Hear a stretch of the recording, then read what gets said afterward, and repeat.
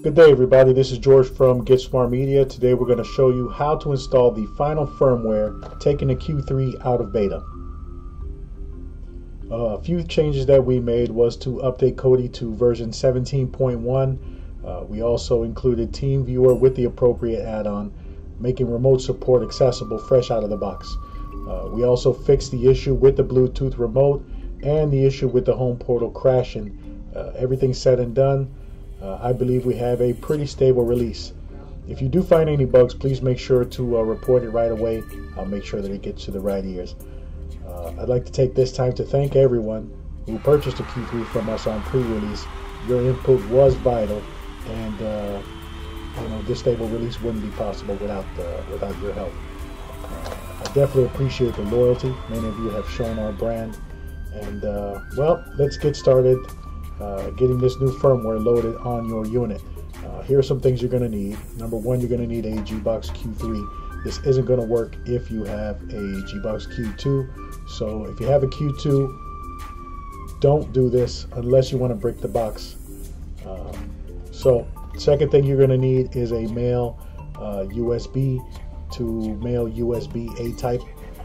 I have one here. I ordered this on Amazon. All it is a male USB A type on both sides, and I'll probably leave a link in the description of this video for that. You're also going to need a Windows computer. You're also going to need a USB burning tool. I'll go ahead and provide a link for that. You're also going to need a toothpick, a paper clip, a bread tie, pretty much anything that you could stick down in that reset port to hit the reset button. And last thing you're going to need is the AML update package.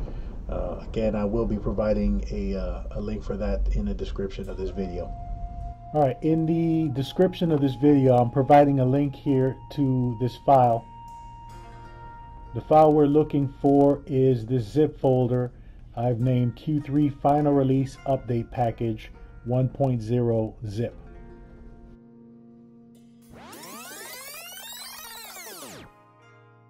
Alright, great. Our file has just finished downloading. Let's go ahead and open it up and see what we got inside. Alright, so inside that folder we should have two files. One is going to be the setup exe, that is going to be the USB burning tool that we're going to use to go ahead and load the AML update or upgrade package. So the first step is going to be to double click the setup.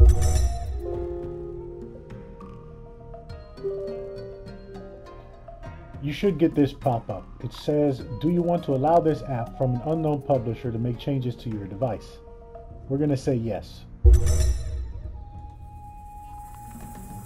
Then it's going to ask you what language you want to set it up in. Right now it's either English or Chinese. We're going to say English. Welcome to the USB burning tool setup wizard. Just click next. The setup will install USB burning tool into the following folder. By default, it'll go into your program files x86. It'll make an Amlogic folder, and then the USB burning tool. If you wanted to, you could move it off of your computer totally to your hard drive or to an external SD card if you wanted to save space on your computer. In this case, I'm going to go ahead and leave it in the default program files. The next screen will ask you if you want to create a desktop icon. I'm going to go ahead and check this and then click next. Next, you'll click install to continue with the installation.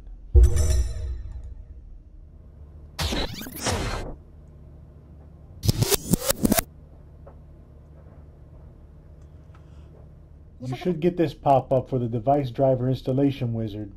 The wizard will help you install the software drivers that some computer devices need in order for this to work. Simply click next and now click finish. Alright, the last step will be to click Finish to exit the setup. Now that the USB burning tool has been installed on the computer, let's go ahead and open it up.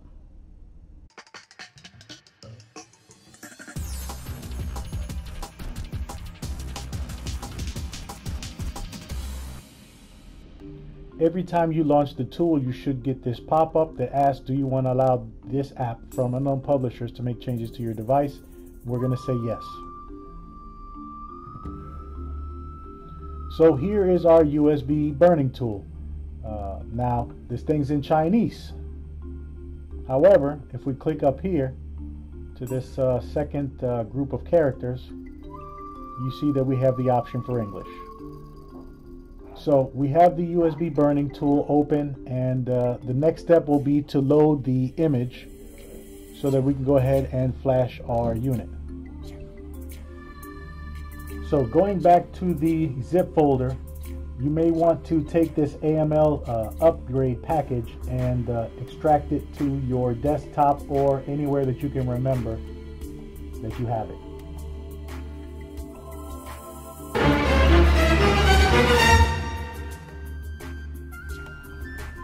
Alright, now that we've extracted the AML upgrade package to our desktop, let's go ahead and load it into the USB burning tool. The first thing you're going to want to do is click on the word File. Then click Import Image. So over here we're going to navigate to our desktop, and we see the AML upgrade package image right here. So let's open it.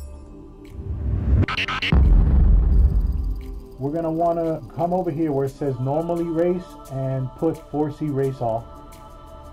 Let's also check Reset After Success and to overwrite the key.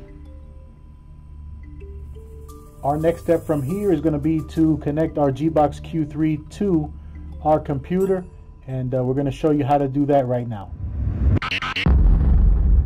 Alright, at this point of the video I want to go over the list of stuff I mentioned earlier. Number one, you're going to need your Gbox Q3. Second, you're going to need a male USB A-type to male USB cord.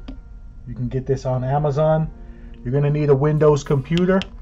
I got this Quantum Access here as an example. Any Windows computer is going to do. We've already downloaded the USB burning tool, so we have that. And then you're going to need something to get into the reset button. So here's a couple suggestions. If you have a Q3 in the box that it came with, you probably have this little piece here, which you can use to stick down in the reset port and reset your unit. If you don't have that little piece, maybe you can find a paper clip. That'll work just fine. Absolute worst case scenario, grab yourself a bread tie, fold it in half. This has worked for me plenty of times. So on your Q3, you have a reset button. All right, now inside that reset button,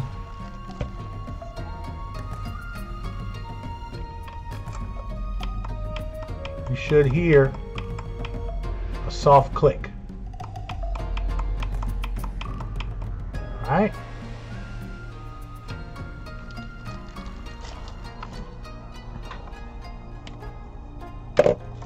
So what you're going to want to do is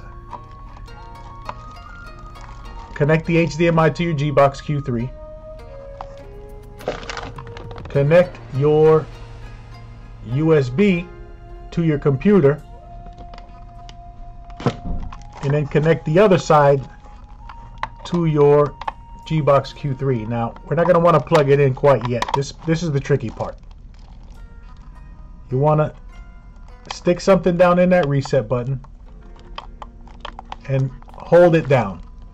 Now continue to apply pressure to the unit and then add power through the USB. Alright, from here you should see it pop up on your computer in the USB burning tool. We're going to show you what that looks like right now.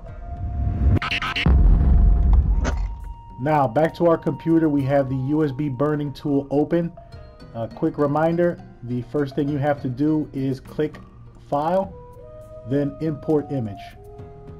From there you're going to find the AML upgrade package that you downloaded, and we're going to click Open.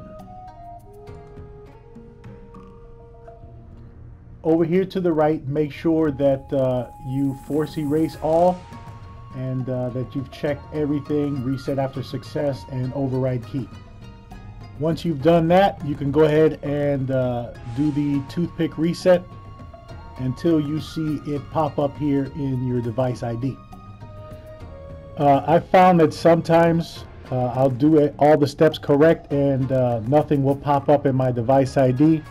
When that happens, just pull the power and do it over again. It should pop up the second time.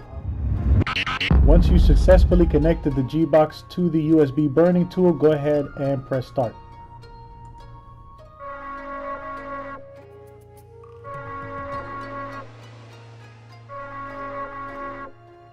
And there we go. We've successfully flashed our G-Box Q3 to the latest stable firmware. The box will go ahead and reset itself from here and turn on. And that's about it. So we've made it to the end of the video, and just want to send a couple quick shout outs. Number one, I want to shout out our viewers and subscribers. Thank you so much for subscribing to our channel and viewing our videos. Your comments definitely shape the way that this channel grows. I'd also like to send a shout out to the Matricom dev team for providing us with the tools that we need and working so hard on this stable release with us. Hopefully this video helped, and don't forget to comment below. Definitely don't forget to hit that red subscribe button, and as always, we appreciate you watching. Have a great day.